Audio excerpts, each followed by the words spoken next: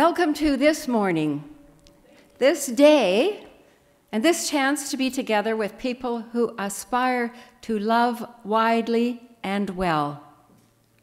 Our Sunday mornings can be a time of joy, a time of comfort, and sometimes challenge. Because in this congregation, we gather to learn about being human.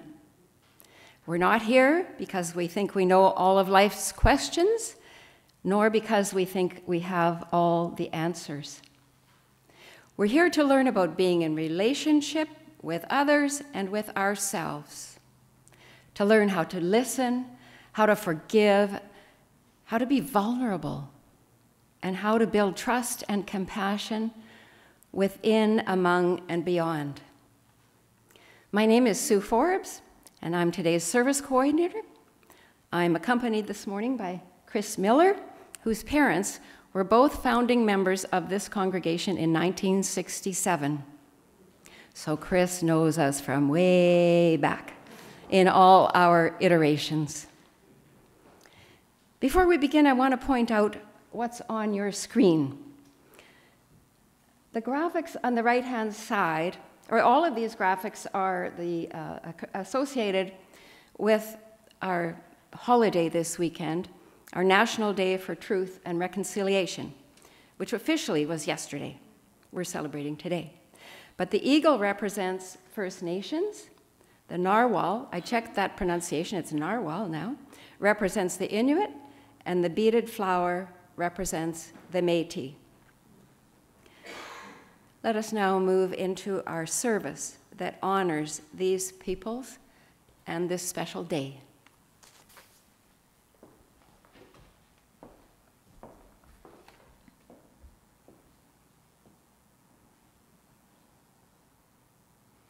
We kindle this flame as a symbol of our gathering. May the light of understanding illuminate our darkness. May the warmth of sharing bring us peace.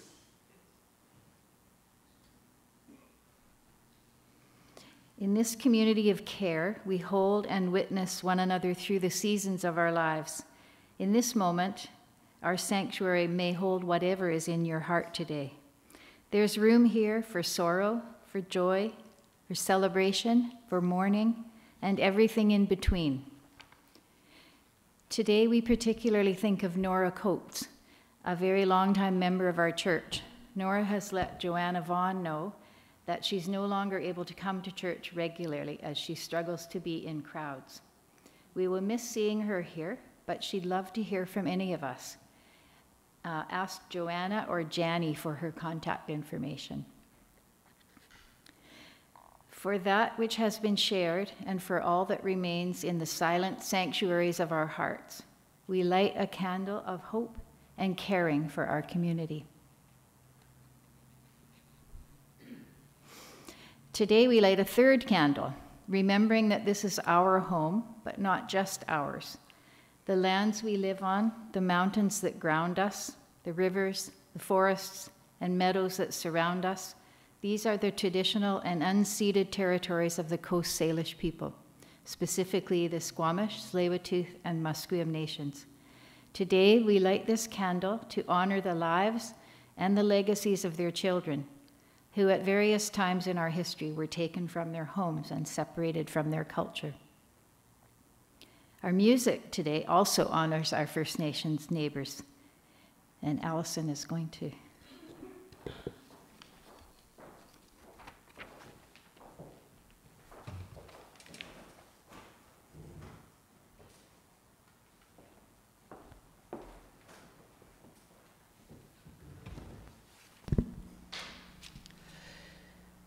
Cultural appropriation. We are a white congregation, and yet we come and live and honor and are grateful for this land on which the Indigenous people lived and took care of for millennia. And yet, today in particular, we honor and are grateful for the contributions of the Indigenous people. The music we're going to sing is rooted in indigenous music. We'll start off, not yet, but in a minute, we'll start off with The Earth is Our Mother. Now, this song was written by white people, and yet there were people who were touched, drawn into the deep spirituality and earth-centered beingness of the indigenous people. So as we sing this song, as we sing all of the material, I would like us to be very aware that we are not and should not sing this material simply for our own gratification, but we sing it out of a place of honoring, of being grateful, and attempting by using this music to touch perhaps into something of the people who wrote it and out of whom it came. We've already looked at and sung some of the other song, There Are No Other People's Children. That was not created by an indigenous woman. It was created by Elizabeth Alexander. But she was very much trying to address the issue of othering, which is something which is very deeply, powerfully ingrained in humanity, and yet we have to consistently work to try and reach through and past othering to seeing the actual other. On the other hand, the piece that the choir will be singing is Gimikwendin Aina. This was written by Corey Payette, an indigenous man who trained as a classical singer, is now an extraordinary musician. He wrote a musical called Children of God, which was very specifically about the indigenous children who were taken from their homes, and I want to read something about it. Gimikwendin Aina is a song taken from Corey Payette's Children of God. In this musical, Tommy and Julia, the children of an Oji Cree family, are sent to a residential school in northern Ontario.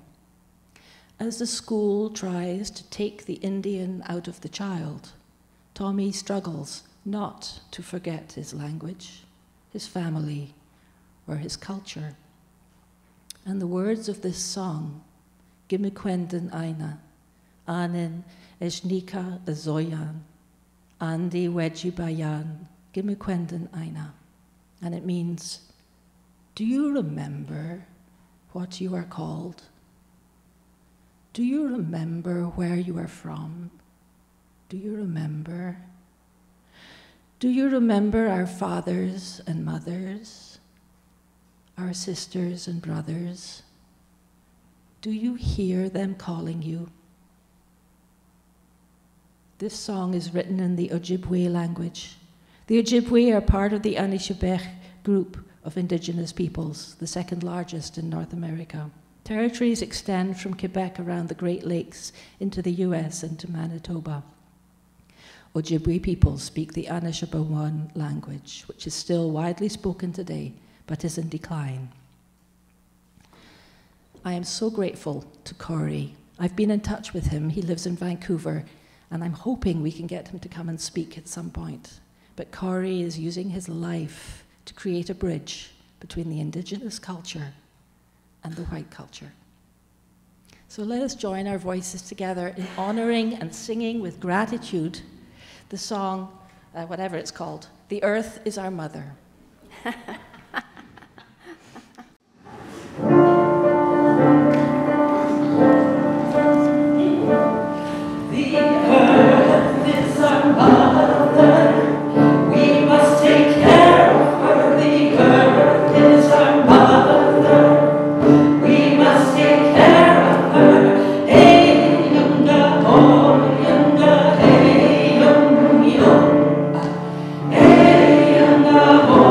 Young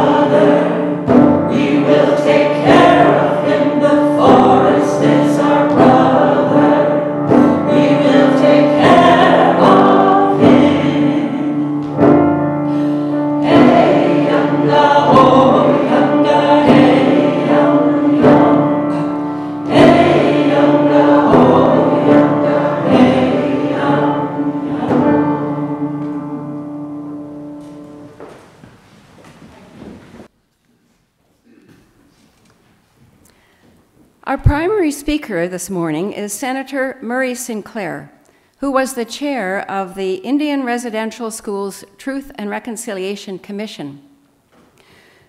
The report from that commission called upon all of us in Canadian society to commit to reconciliation and to build a more respectful relationship between Indigenous and non-Indigenous people. As Unitarians, we are called to do our part in that endeavor, and today I hope to do it in a way that inspires us as opposed to making us feel guilty about our sins of the past. A former lawyer and judge in Manitoba, Senator Sinclair still practices law and is the 15th Chancellor of Queen's University. He's also a friend of my sister-in-law in Winnipeg, as both he and Janet share a passion for softball, and they often volunteer at the same game, so they sit on the benches together. Janet's not afraid to ask him questions about Indigenous issues, and he always answers them in kind, pragmatic, yet inspirational ways. He's a true teacher who doesn't gloss over the challenges both within and beyond Indigenous culture. Today, Senator Sinclair is going to speak to us via a 2021 National Film Board production called Honor to Senator Murray Sinclair. In this film, director Alanis Obamsawin shares the powerful speech the senator gave in 2016 when he accepted the World Federalist Movement Canada World Peace Award. Obamsawin, who has over 50 films to her long career, she says, "My main interest all my life has been education, because that's where you develop yourself and where you learn to hate or to love." And I think it's interesting the way she puts that, isn't it? Through education, which these days has to include social media. But that's how we can learn to hate or to love. And here in this place, it's all about learning to love. When I watched this video last spring, I was moved to tears. I learned aspects of our history that I don't remember being taught in school, and I felt compelled to share the film. I sent it to all my kids and to all of our Sunday service coordinators, among others. And today, it just feels so appropriate to share it with you on this weekend of our National Day for Truth and Reconciliation. And by the way, this holiday coincides with Orange Shirt Day, an Indigenous-led initiative excuse me, to raise awareness of the intergenerational impacts of residential schools and promote the concept that every child matters. So you'll see some of us with these orange shirts. The video is not easy to watch because, at least if you're like me, it will make you feel a bit uncomfortable about some aspects of our history.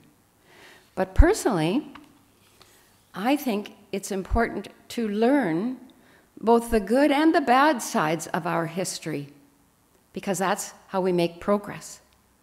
And that's how ideas that were once thought acceptable, if not noble, can decades later be seen through a different lens.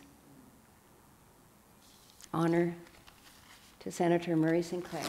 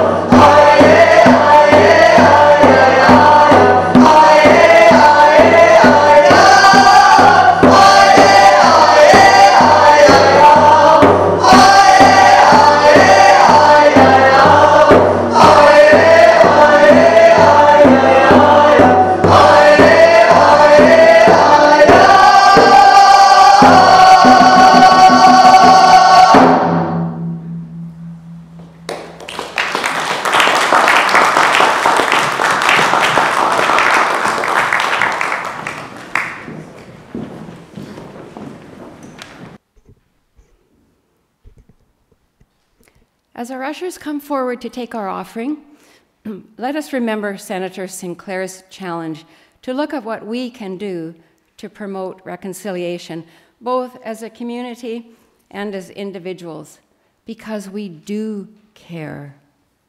And as he says, we don't have to make it complicated. It might be as easy as buying an Every Child Matters orange shirt from a credible supplier so that the money is going to the right place, or giving your grandkids an Every Child Matters hockey stick that just recently came on the market to send the message about every child mattering. Or maybe even more simply, by making a contribution to our offering today, because unless otherwise noted, any donations you make this morning will go to the Indian Residential Schools Survivors Society, and the name speaks for itself.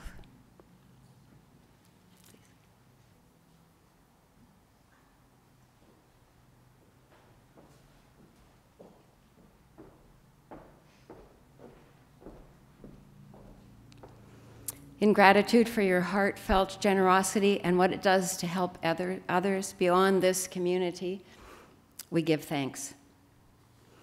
And our thanks also go to the volunteers who sing and contribute to our services in other ways. There are too many to name, but I'm going to give a special shout out today to our butterfly team who worked tirelessly yesterday to close up our garden. Stuart Browning, Inga Pullman, Bob Brents, Ruth Sherwood, Joanna Vaughn, Yasha Ramsey, and Linda Vance, and of course, butterfly ranger Jean Prescott. They weeded, clipped, mulched, pulled invasives, cleared dead branches, raked and beautified our pathways. A wonderful contribution to stewarding this land on our Truth and Reconciliation Day. And I have a couple of quick reminders. We're collecting donations for a Thanksgiving hamper for the North Shore Harvest Project, whose goal is to extend a hand up, not a hand out. Please bring donations by next week's Thanksgiving Sunday and leave them in the foyer. Bruce Grierson will conduct our Thanksgiving service next week, and in the interim, he asks us to think about grace for that stroke of luck that arrived just when you needed it. The patch held, the baby slept, the check cleared, the pants fit, the fire missed the town. Little things and big things, Bruce reminds us, are all grist for gratitude. And after our close today, please join us for coffee downstairs and maybe chat about your reaction to today's service and to the film, and about your reaction to just watching a film, period. During a service. It's an experiment for us, and yeah, we'd like to know what you think.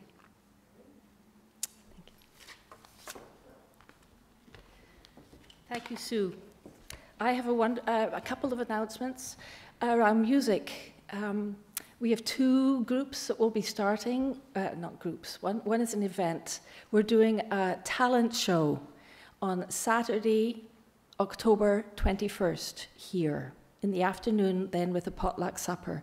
So if you juggle, if you can, I don't know, do a pole dance, if you sing, I'd love to see this congregation doing a pole dance. I think that would be highly entertaining. So we have a talent show coming up, pole dances and all, and there's something else. I know, guitar, jamming group. So if you're at all interested in participating in a guitar jamming group, get in touch with either me or Jani. Paul Sangaila has generously offered to hold this space and to make it happen. So he's not here today, but I'm ever so grateful to him. So thank you. Please rise as you are able, or not.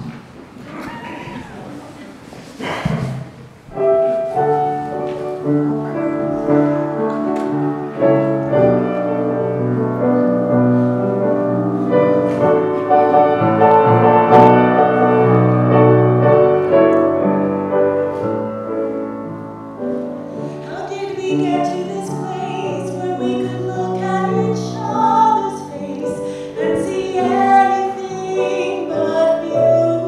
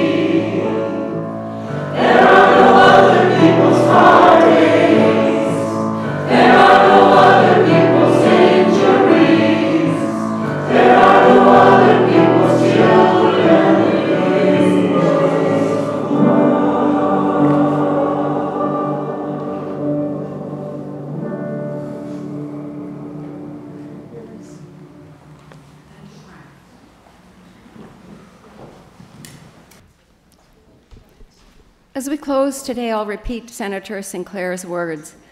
The only way that change ever occurs is when the citizens of this country take action.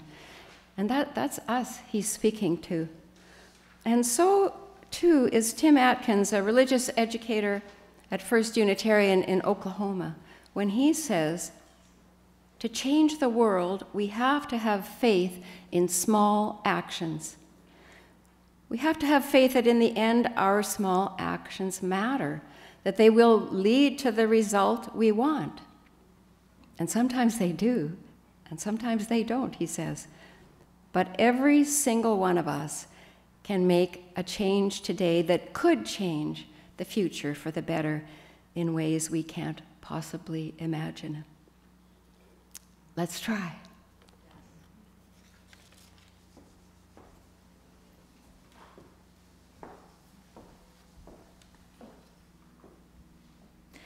We extinguish this flame, but carry with us the light of vision and the warmth of hope. The world calls to us to live with depth, meaning, and purpose. We go forth with courage and love.